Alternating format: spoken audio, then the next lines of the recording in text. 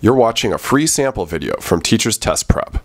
For videos like this one covering every area of your exam, visit us today at www.teacherstestprep.com.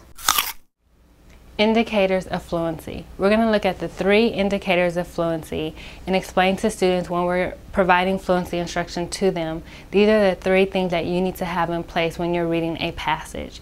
The first one is accuracy, making sure that you're reading the words correctly, you understand the phonics patterns, you understand the spelling patterns, you understand the syllabication, and you are reading that word accurately when you come in contact with it.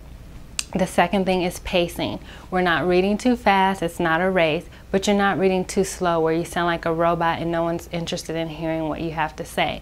You want to read how you speak. Some of us speak slower than others, so you may be a slower reader than someone else who speaks very fast.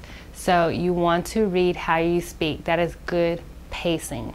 The third thing we want to look at is prosody. That's making sure that the students are reading with expression. They know how to raise their volume, their pitch, their phrasing needs to be chunked a certain way.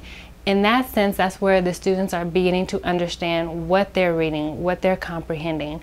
And so with dialogue, they make sure they have expression with the characters. Or even if it's just expository reading, they know when to raise the level of reading when they come to an important part of the selection.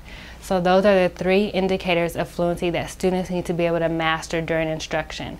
Accuracy with words, pacing with how fast and how slow, and prosody, making sure they're using expression and knowing when to raise and lower their volume. We hope you found this free Teacher's Test Prep sample video helpful. For more videos like this one covering all the subject matter and strategy you need to pass your exam, visit us today at www.teacherstestprep.com.